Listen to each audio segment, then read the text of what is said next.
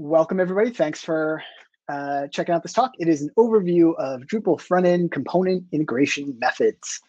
A couple of housekeeping-y things. There's the bit.ly link there, bit.ly/component-int. That's going to take you to a little sandbox repo that has the examples I worked up for this talk, and also links to the slides and also past versions of this talk.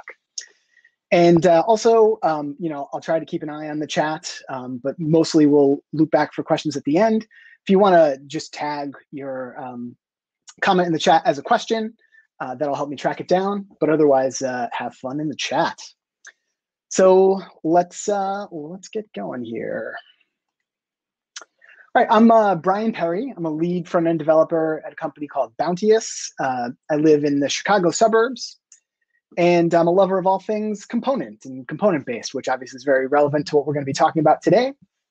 Building and theming with components in Drupal, design systems, and tools like Pattern Lab and Storybook, and increasingly building with component-based JavaScript frameworks like React. And also a lover of all things Nintendo.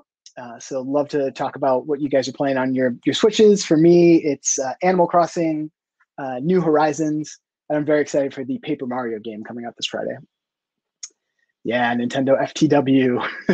And then I'm available on the internet in a variety of places and would love to internet with you. So as I mentioned, I work for a company called Bounteous back when everybody was going into offices. We have a number of offices throughout North America. I mean, we still do. And I was based out of one of our Chicago offices. Drupal is one of a handful of things that we do at Bounteous, but I predominantly work in the Drupal practice with a bunch of other great Drupal folks, and I learn so much from everybody on a day-to-day basis. If you're looking to do great Drupal work, we're often hiring, and if you're looking to have great Drupal work done, I can certainly get you in touch with somebody. And then did want to take a quick moment to kind of acknowledge the ride we've been on lately and this interesting year and this happening remotely. Just to say that it's been really meaningful to me to be part of the Drupal community during this time and have ways to contribute back to the project. And it's also great to be part of a community that takes diversity and inclusion seriously and is looking to improve ourselves there, and also acknowledging the mistakes that we've made along the way. So looking forward to be able to do this sort of thing in person again in the future, but also happy that we have what we have now. So we're going to talk about components, obviously, and specifically ways to pass data into them and integrate into them. But I just wanted to really quickly up top talk about component-based development just at a high level. I'm not going to spend too much time selling this concept. I've spent entire talks on that in the past. But so component-based development is the idea of building with modular and reusable elements. So building a system rather than a series of pages. So if a developer hands off a Photoshop mockup of a page, first off, maybe you should have a conversation with them about that. But rather than building just that instance of that page, it's breaking it down into its component parts so they can be reusable and they can be used to make that template and other templates and that instance of that page. And it often uses a pattern library tool for documentation and so things like Pattern Lab and Storybook. But those tools aren't required to take this approach. You can still break things down into their component parts without using a tool like that. And this approach can also help decouple backend and front-end development in some interesting ways. So you can build these components in isolation before the functionality exists in Drupal. Theming doesn't have to be tacked on at the end, good things like that. And it's popularized by Brad Frost's atomic design concept, which is really just one way to describe and talk about breaking things down into their pieces and combining them into larger elements. But any way that it works for you to talk about and think about that concept is valid. So today we're basically just going to look at one example component in Twig specifically a number of different times and look at all of the different ways that we can use it and pass data from Drupal into it. And I wasn't joking about my affinity for Nintendo. So I took this opportunity. We're going to be looking at this container component on the right-hand side there. And it uses the nes.css framework, which is a little CSS library that allows you to create cool, old school Nintendo pixelated looking styles. So the component itself has really just a handful of variables in it. There's the title and a couple of tags, the platform and the year, an image, body text, and a link. And then a quick look at the twig template for this component. So we're using the classes from the nes.css, nes container with title, etc. We have some conditionals for the different variables, so we're not going to render markup if there is no data passed into the field. And then we have like a wrapping div for the badges that we see there, and also obviously the variables themselves, platform, year, image, and so on. Oh, thank you, Christina, for posting the link to the repo. I should have done that. Okay, so this is a YAML file that has data for this component. So this example that I built is using Pattern Lab, but other tools have similar concepts. So it's really just representative data that you can use to render an example of the component. So, you know, we have things like some strings, markup, and so on. And then one other little piece of the puzzle here is we're going to take our container components and we're going to render them in a grid, a 3-up grid here. Nothing all that complicated going on in the CSS for this. It's just a grid class that uses CSS grid at different responsive breakpoints.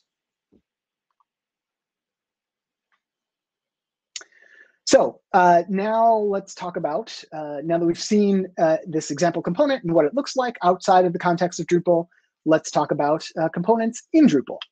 And there's a few different kind of dividing lines I'm going to use along the way here. The first one is where your components live. And from the perspective of this talk, I'm going to divide it into what I'm calling a standard Drupal component and an integrated Drupal component. And really the difference from my perspective is a standard Drupal component lives in Drupal's default templates directory, either in a theme or a module. And because of this, it's not going to require much or potentially even any effort to get data to display in it. It's kind of where Drupal expects to find it. And then an integrated Drupal component lives anywhere other than that default templates directory. And as a result of that, it is likely going to require some additional effort to get data to display in it. And for this talk, it doesn't really matter how those integrated components get into your theme. It could be just a subdirectory in your theme. That's what I did here, just for the sake of simplicity. It could be a completely external dependency, but the general concept of getting data into it, a lot of those are going to be similar regardless of where it's coming from. So standard Drupal components first, and we're going to talk about some other kind of more complicated approaches, but doing what Drupal expects could very well be right for you and your team and your project, and potentially the scale and complexity of your project. So here you're going to be building with Drupal and probably only Drupal in mind, and taking advantage of things that can be easily reused in Drupal. So things like display modes and blocks. And people often use paragraphs as a way to represent a component. Layouts in Drupal, another potential thing that can be reused as well. You will lose out on some of the rapid prototyping advantages we talked about by not using a tool like a Pattern Lab or a Storybook, or having basically, the issue here is that you're going to have to stand something up in Drupal to see what it looks like. So let's look at our component from the perspective of a standard Drupal component. In this case, the thing that we're using is a view mode, the teaser view mode in this case. And we have a game content type. So the game content type has a label that represents the title, and then a handful of fields that really kind of map one-to-one to the things that are in this component: year, platform, image, body, so on. So here we have a template suggestion for Node Game Teaser, which is just copied from the default Node template in the Classy theme, in our custom NES theme. And then in the classes array, we're adding some of the classes that we need from nes.css so that things render all Nintendo-y and pixelated. And then the rest of the stuff that you see is from the default Node template. And if we look a little bit lower here, we're really just kind of reworking the markup and bending the markup to the needs of our component in this case. So you'll see that we have like a wrapping div for the badges with the NES badge and isSplitted class. And then we're also kind of explicitly rendering out the fields where we need them. And then the grid layout, we're just creating a view for this called games. And this is a unformatted view template. And really, we're doing very little here aside from wrapping the markup that this provides by default with our grid class in order to get it into our 3-up grid. So that was kind of following Drupal's lead and doing Drupal's default there. Now we're going to take a look at integrated Drupal components in a handful of different ways that we can deal with components that live outside of Drupal's traditional templates directory. Excuse me. So as I mentioned, in this example, I have a pattern library, and it lives in my custom theme in the NES components subdirectory. And I'm using Pattern Lab with it. So it kind of follows Pattern Lab's default structure. There's a patterns subdirectory with a components directory inside of it. And then in there, a container subdirectory. And that has all of the things that we need to render this component, which in this case is just a twig template and the YAML file that has data. And we can see in Pattern Lab what it would look like with this example data, examples of markup, all that good stuff. So now if we're starting to think about how we can use it in Drupal and get Drupal's data into it, the first thing that we're going to need is the components module. So this module allows you to create twig namespaces and lets Drupal discover templates that live somewhere else than the templates directory. Because that's where it would, the only place where it would discover templates by default. So in our info.yaml file here, we have a component library section, and we defined a component namespace that points to that components directory that we saw. I'll be saying the word components frequently.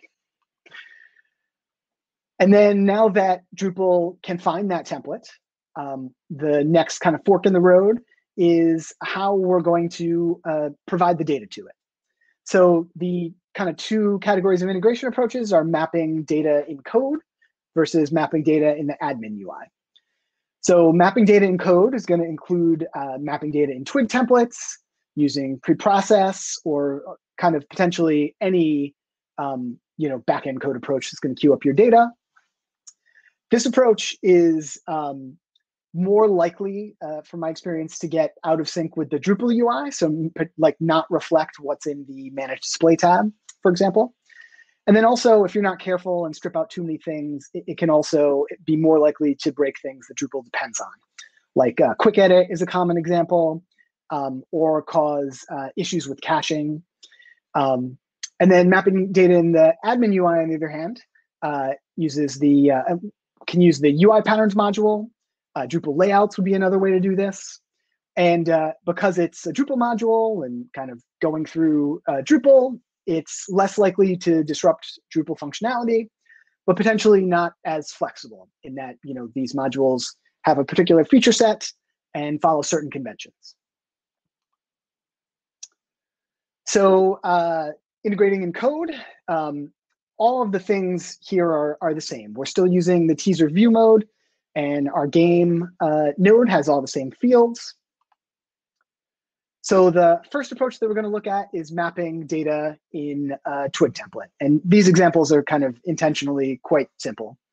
But here we're using what's often called a presenter template, a twig presenter template. So for that same template suggestion, node game teaser that we saw before, we're including the container component from our component library and using our little namespace shortcut of components there. And then we're saying with and listing out all of the fields that are in our component template and specifying what data that this template has access to should go into that. So label for the title, URL, platform, year, etc. And then alternatively, this could be done in preprocess as well. So this is in our nes.theme file in our custom theme, preprocess node hook for the game content type. This is probably the world's simplest preprocess function. All it's doing here is just taking the variables that are already available to this node and mapping them to where they need to belong in the variables array so the component template can find them. There's obviously a whole lot more that you could do here. There could be, a bunch of logic in your preprocess. You could reference other things. But this is just a really simple example of just taking the data and putting it where it needs to be. And then back in the Twig template, in Drupal's template directory, the presenter template, all we have to do is include the container Twig template from our component library. We don't necessarily have to map out all of the individual fields because they're going to be available to that component template. And especially from the perspective of mapping in a Twig template, there's some helper modules that are going to prove very useful. Twig field value is one of them, which lets you get partial data from field render arrays. So that field value function is going to allow you to get just the content and not default wrapping divs, so you can map just the data that you're looking for. You may also, though, need to be careful and take additional caching considerations, especially if you're using something like that field target entity, so that Drupal knows when that entity is being referenced and needs to be invalidated. And then Twig Tweak just provides a bunch of helpful functions and filters. You can render views, blocks, regions, images with specific image styles. So if there's something that you're trying to do in a Twig template that's proving difficult, definitely check Twig Tweak. There's also a handful of other similar modules that may have already solved that problem for you. And then also kind of in the same neighborhood, there are a bunch of starter kits and themes in the community. And this is really going to give you a great starting point for setup and provide default tooling for you if you don't want to build your front-end workflow from scratch. Some of them have components that they ship with, and they're going to have varying levels of how opinionated they are about their workflow and things like that. But the Emulsify theme is quite popular for people that are new to this component-based theming approach. Gesso, the Shyla theme, and Particle are all other great options. And again, can give you a great starting point to take this approach. And because at the end of the day, they use a similar approach to component mapping, there's really not a whole lot to show here. But the one example that I did take a quick look at was using Emulsify in their most recent release, which is Emulsify Design System. And one thing that's interesting about Emulsify Design System is it uses Storybook for HTML as opposed to Pattern Lab, which it's used in the past. So here, we're still using the same presenter templates and the same component templates, but they just live in a different location per Emulsify and Storybook's conventions. And it's a different component library tool, Storybook in this case. But we still see our components, all old school Nintendo looking with example data in it. How we actually define our story in this case rather than pattern is a little bit different. There's a JavaScript file, but still conceptually we're doing a lot of the same things. We're specifying where the template is, importing any assets that we need, providing data from the YAML file to our component, and rendering out our example.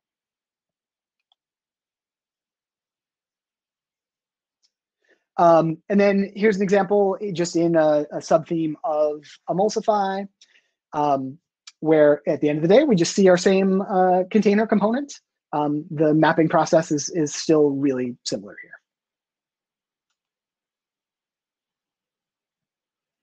So now let's look at some ways that we can map data in the admin UI. I see definitely some good chatter in the chat, which is awesome. So the first example we'll look at is the UI patterns module. And the way that I like to describe UI patterns is it lets you define and manage components in a kind of Drupal-centric way, a way that Drupal better understands. So UI patterns are Drupal plugins. And when you've defined a pattern, you can configure the mapping in the admin UI. And there's also an optional pattern library page that's just exposed in Drupal. It's kind of like a mini pattern lab. And you can also do things like pre-process your patterns, render them programmatically, and all kinds of good stuff like that. So in this case, the thing that we're using and reusing is a pattern, the container pattern in this case. And the variables are all the same variables that we have in our Twig template. So to create a pattern, we need to create a pattern.yaml file in a pattern subdirectory in our theme in this case. And you can have multiple patterns in a single YAML file, but the convention I typically see is a single pattern per file. Then you have an ID for your pattern, a machine name, and then a label and a description. And then a lot of what you see here is defining the fields.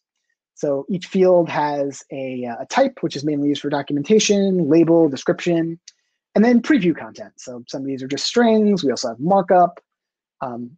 There's a few other things that you can pass in there. And that's used in the example pattern page. And then a little bit lower in the YAML file, there's some other cool tricks here. You can define libraries. So if there are certain assets that your pattern depends on, when you use this pattern, it'll be loaded. And you can also use the libraries defined here as dependencies of other libraries and other components.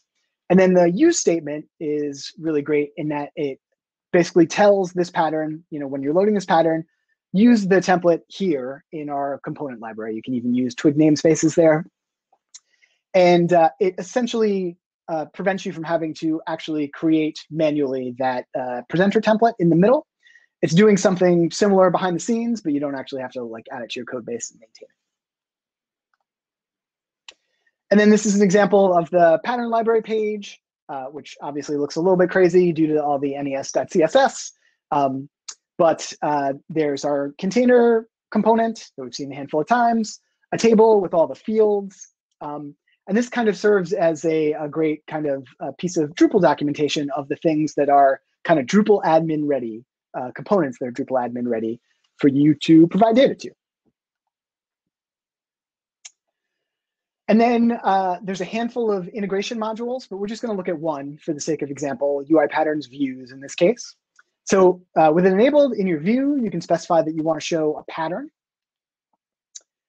And in the row style options, you can specify what pattern you want to use, and then you're able to map the fields in your view to the variables in your pattern. So title goes to title, body, body, and so on. And then as a result, for every row in your view, it'll be rendered using that pattern and our container template.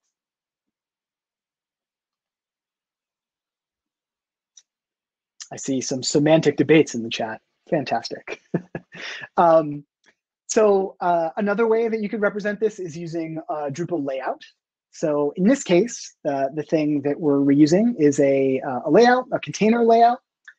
And then layouts have regions. So the region, the data for the region is what we're passing to our component template. And there's a handful of ways that you can find layouts. In this example, we're using a layouts.yaml file in our custom theme.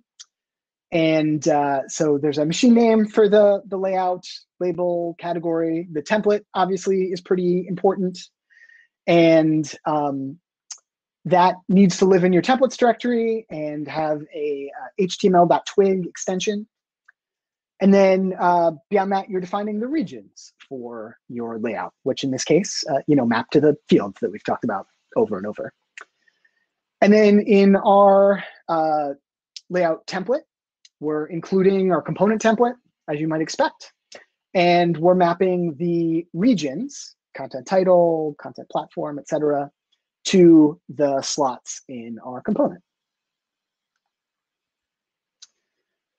If you want to use these layouts with Layout Builder, there are definitely some additional considerations you need to think about. So really what it comes down to is that you don't want to strip out the things that the Layout Builder UI depends on. So you'll need to use the attributes object, have the wrapping markup that's expected here. So for example, there needs to be a wrapping div with the region attributes and the related class for each of your regions. And this is so the drag and drop UI can pick up on it. So the other thing that you have to think of kind of on the other side is if you're using a tool like Pattern Lab or Storybook, it needs to be able to understand these Drupal specific things like the attributes object and add class.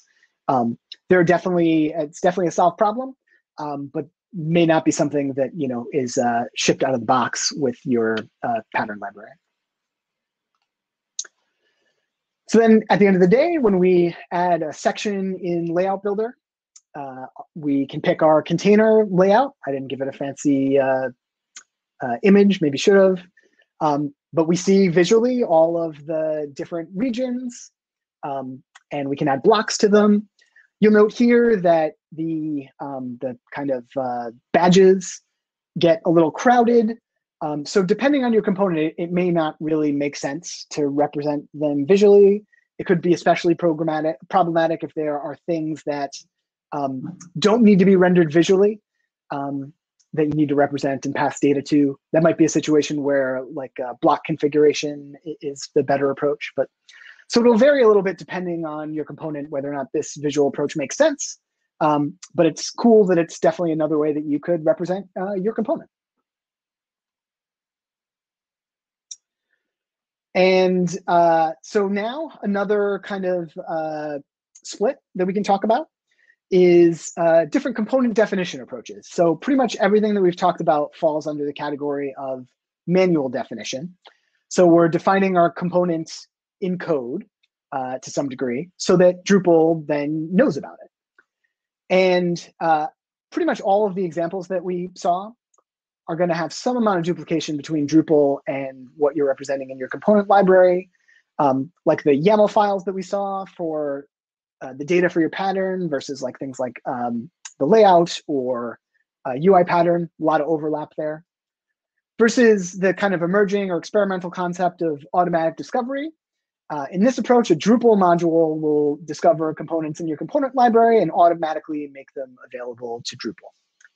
And this is also going to require a kind of a particular convention, and as a result, won't work with all component libraries. They'll certainly work with some, and also you might be able to kind of orient your approach around something that is friendly with this automatic discovery. So we'll look at a few examples of that. The first is the UI Patterns Pattern Lab module, which is a module that I maintain. And this will discover patterns in a Pattern Lab instance and expose them in Drupal as UI patterns. So the end result is going to be the same as what we saw in our UI patterns example, but you don't actually have to manually and explicitly create that patterns.yaml file. Potentially some limitations here. You do need a YAML or JSON file that has example pattern data. That's how it's going to know what fields are part of your pattern. And there's kind of, it can be a little bit challenging and it requires a specific approach if you have like deeply nested components. And then also, since we talked about layouts as an alternative here, there's also the layouts from Pattern Lab module that I've created that's a very similar concept. This is very early, maybe even in the category of failed experiment, but it's the same sort of idea, deriving from a Pattern Lab instance layouts that are available in Drupal that you can use with Layout Builder and other places that you can expose layouts. Similar to what UI Patterns offers, you can specify whether or not you want to render the default field wrappers or just content. But as I mentioned, there are a handful of limitations here. Some bugs with the layout builder drag and drop. But an interesting experiment in of itself, if anyone wants to try it out, or maybe even keep pushing it forward. And then there's also the pattern kit module that falls into this category, which thankfully is not a module that I maintain. It's maintained by the folks at Red Hat. And this, from my perspective, kind of has aspects of manual definition and automatic discovery. So you have to create or it depends on a schema definition file, a JSON schema file, which in and of itself has potentially some applications outside of Drupal. And it can automatically derive blocks from your pattern library components. Supports a specific set of field types. It's in active development for Drupal 8, but there's also a Drupal 7 version. And here's a quick example of configuring and having Pattern Kit discover your patterns. So in your libraries.yaml file, you can add a pattern section with a path to the location of your patterns. And here we're specifying that they're twig. And then this is an example JSON file, JSON schema file. Kind of similar in concept to a lot of the different ways that we saw of representing these components and patterns. But a lot of what you see here is representing the fields, and you can specify the field type along potentially with some options, like the body allows you to specify if it's a WYSIWYG field. And you can also have settings that are specific to the pattern as well. If you want to change layout or styles for the overall component. So what you get at the end of the day is a block type that you can use in the Blocks UI. And we have all the fields that we defined along with our settings. And it, again, is going to give us something that looks like our container component, unsurprisingly. So kind of one last area that I want to talk about a little bit is prepackaged component solutions. These aren't really going to, in many cases, address kind of the integration challenge that we've been talking about, but I think are just an interesting option in general. So one that's a real nice, fully fleshed out design system is the Bolt design system. The folks at Pegasystems built this. And these are a set of ready-to-use web components, a complete design system of web components. I believe they can also render as twig. And another cool thing about this is you can selectively require the components that you want to use in your build. And then there's also the Compony project with a great 5-star name there, which describes itself as a component distribution system. And it has a theme, a gulp workflow, and components that you can choose from. And you can also create your own. At least last I looked at this, it didn't really have a composer or NPM-driven workflow, which means that it really doesn't fit into my workflow. But just in general, it's interesting to look at another approach to having Drupal-friendly components that can be easily distributed and shared. And then a couple of other things that, again, don't directly address the integration problem necessarily, but there's the single file components module. And this allows you to create a Drupal component with a kind of view single file type syntax. So we'll see here that there's twig markup, CSS, there can be JavaScript logic in here, all in one single file. You can then use like any template. And you can automatically generate libraries, derive blocks and layouts from them using annotations. It also does have a little component library page that you can turn on. And just, I think, is very interesting from like the perspective of distribution and reuse of components.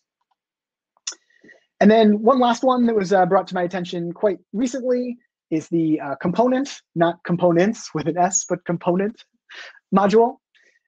Which was recently released, and it's yet another way that a component can be defined in a YAML file, and a block configuration can be derived from it.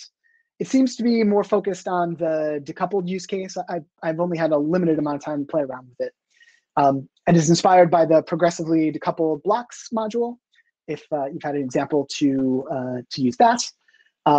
But definitely something worth checking out. But also just, it is interesting, especially with a handful of these, that there are a lot of modules, a lot of approaches, a lot of people solving a pretty similar problem as far as repeatable, distributable components within Drupal. Which leads really nicely into some of the things that came up in the Dries note today. I was sneaky and took a screenshot. And so there was a lot of talk about components in general, component-based theming, but especially the concept of building a small slice admin UI component, a menu component that can be distributed and available in both React and Vue. And this is pretty exciting, given all of the things that that we talked about. It'll be really interesting to see where this goes, but also I'm hoping that there are things that we can all learn and standards that we can pick up as far as like a clear pattern that can be repeated for making Drupal-friendly things that can be easily distributed. So kind of springing from that, last thing that I want to talk about is just kind of overall workflow, what I currently do, and kind of where things may potentially be going in the future. So the honest answer for me is that I find that I'm still leveraging kind of a mix of some of these approaches. I do tend to use integrated components that live outside of the traditional templates directory. Sometimes that is a external dependency, sometimes it's not, kind of depends on the project. But most of the assets live outside of the templates directory. I'm still pushing to try to make the mapping something that can be done in the Drupal UI, but find that it's most successful for pretty lightweight components. And then for things that are a little bit more complicated, I find that I have been leaning in the direction of using preprocess for things with heavy logic over mapping in twig templates. And part of the reason for that is that our backend developers have gotten really good at providing helper functions to make it easier to get data into our components. I've also created some helper component preprocess classes that I've used that I'm hoping to also contribute in the future. And also, in general, just trying to build components that are friendly to Layout Builder. So using custom block types and pretty limited use of paragraphs at this point. And a question that you might be asking, and I've been asked for previous iterations of this talk, is, so what should I do? A lot of great examples, but what should I do? And my general answer to that is I would start with the approach of mapping in code. That's definitely the kind of most battle-tested approach. Folks have been doing it for a while. I've had success with it on projects.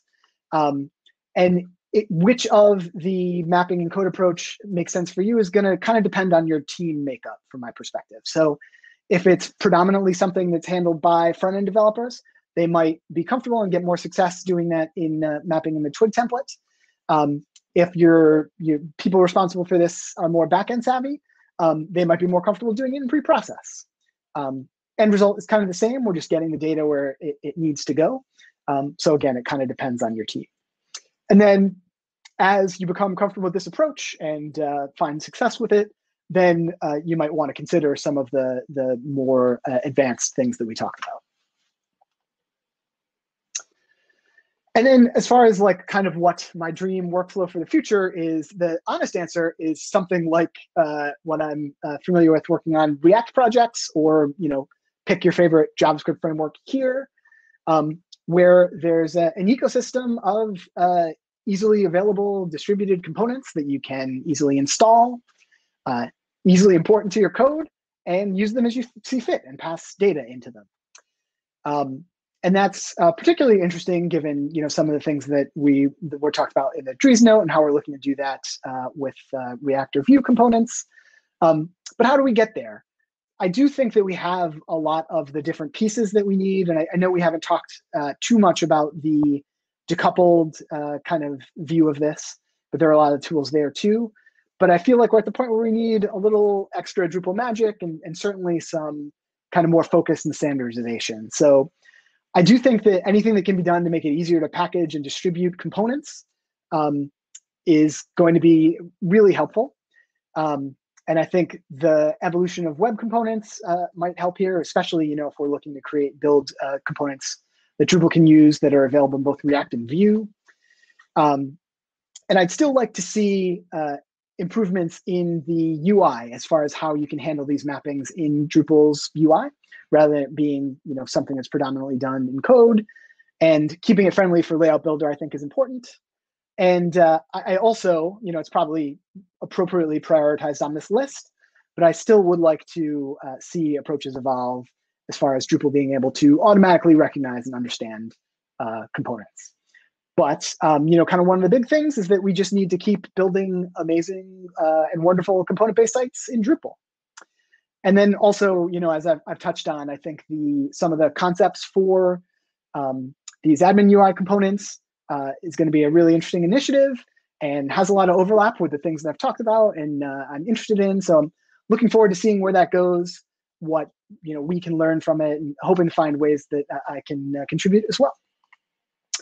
And then last kind of little shout out, hat tip here to more folks than I can possibly name, but I wanted to thank all the folks in the Drupal component ecosystem who have shared their learnings and their code and helped me along the way. And I'm really happy to be just a small part in this nice little friendly corner of the Drupal world. So thanks everybody, and yeah, looking forward to more. And also would love feedback on this talk. There's the SurveyMonkey link, which I think is also in the chat. I think there might also be a link on the session node. And then also at Decoupled Days next week, also virtual, I'll be giving kind of a decoupled focused version of this talk, if you're interested in that angle on this. And I think we have a little bit of time, tiny little bit of time for questions.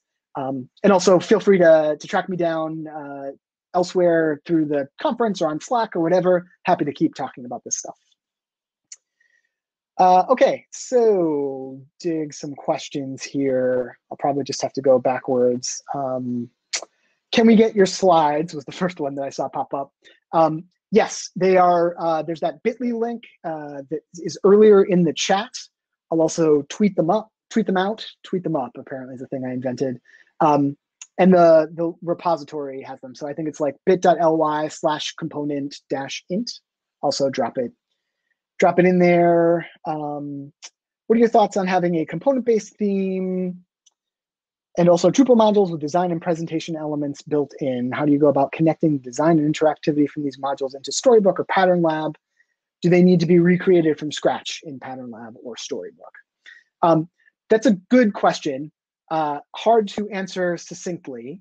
But really what I focus, and I think others kind of recommend there, is that there potentially needs to be a distinction between Drupal and the components in your component library, in that they shouldn't necessarily have Drupal-specific things in them. And if you do that, it makes it easier for you to integrate them into Drupal and into potentially other CMSs as well. So if you find yourself doing a lot of very Drupal-specific things in your components in a separate component library, you're probably making it harder for you to be able to reuse them potentially. Hopefully that helped. Let's see, what else? Scrolling back. Thanks for all the thanks and positive words. Definitely good chat back here. A lot of requests for my slides. Appreciate that. If anybody has a question that I'm not seeing that they really want to make sure I catch, feel free to drop it in again.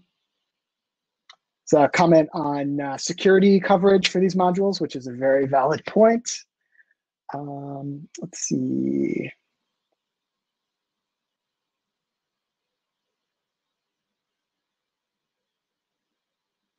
Yep, there's a good question from Kevin earlier about handling Cache tags and other metadata. And Mario had a good answer there. That can be achieved by ensuring you're passing the full content array versus only the field values. I think there was some good chat about Pattern Lab versus Storybook. Question, is it fair to say Emulsify is saying goodbye to Pattern Lab? Yep, that does seem to be the case. Cool, I'm sure I missed some. Oh, here's one from Mario. What is your default method for integrating components? Yeah, my default method for integrating components really at the end of the day probably still is mapping in code and doing a lot of the heavy work in pre-process.